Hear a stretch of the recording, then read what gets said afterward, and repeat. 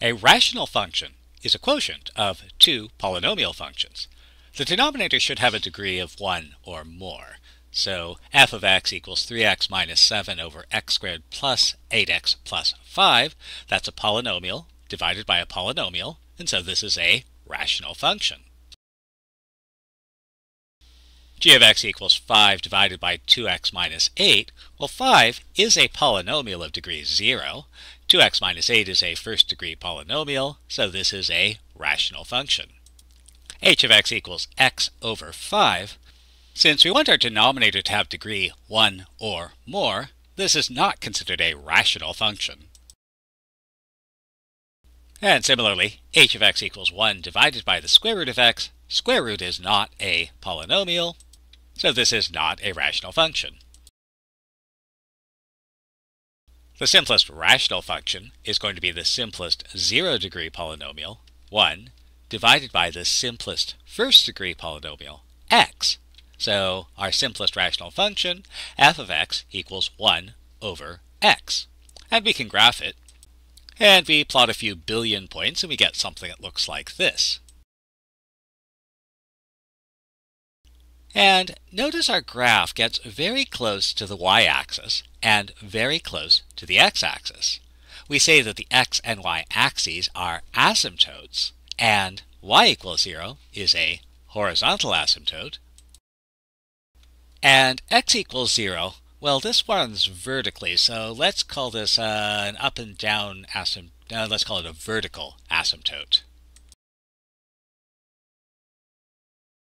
Now, these terms are geometric terms, so the question is, what is very close algebraically? And so we might make the following observation. We get close to the y-axis if we go to the far, far, far, far right, or to the far, far, far, far left. Now, points that are close to the y-axis have y-values that are close to 0, and points to the far, far, far, far right have very large and positive x-values. So we write it this way. Y goes to 0 as x goes to infinity, where the infinity symbol represents the idea that however big a number we have, we'll make it larger. Now, more commonly, we like to think about x as our independent variable. X does something and y follows suit. So we more commonly write this as x goes to infinity, y goes to 0. Similarly, if we go to the far, far, far, far left, our y values get close to 0. The x-coordinates will be large but negative, and so we write y goes to 0 as x goes to negative infinity. And again, we like to put our x values first. As x goes to negative infinity, y goes to 0. What about x equals 0, our vertical asymptote? Notice that to get close to x equals 0, you must have a very large, positive or negative, y value. So we could say x goes to 0 as y goes to infinity, and we could say x goes to 0 as y goes to negative infinity. But we don't. And the reason is that we like to think about y as a function. And here we see that as x is going to 0, y does two completely different things, and we don't like that. So we'll introduce a little bit more notation. If x is close to 0 but slightly more than 0, then we're in this portion of the graph, and so y is a very large and positive. And so we might write as x goes to 0 but stays a little bit more, that's our plus, y goes to infinity.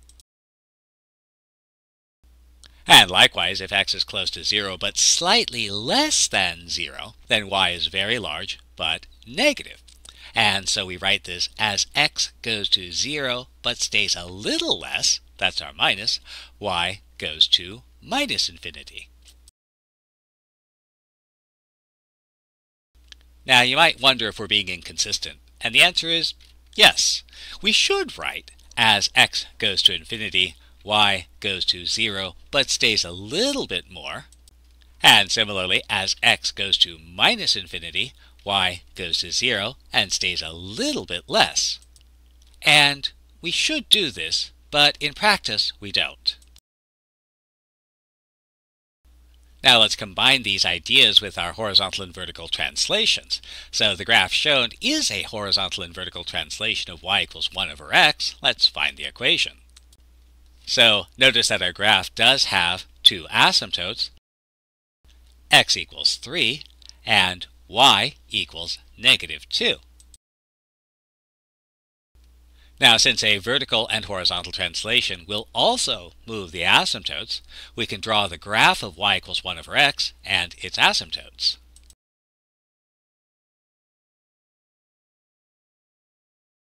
So y equals x has a vertical asymptote of x equals 0. So first, we'll shift our graph horizontally to the right by 3 units. And that puts the vertical asymptote in the right place. We also have a horizontal asymptote of y equals 0. So to get that in the right place, we need to shift down by 2 units.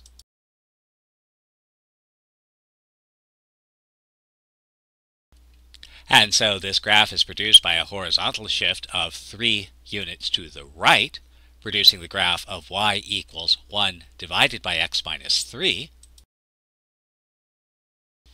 Then we apply a vertical shift of 2 units downward, producing the graph of y equals 1 divided by x minus 3 minus 2.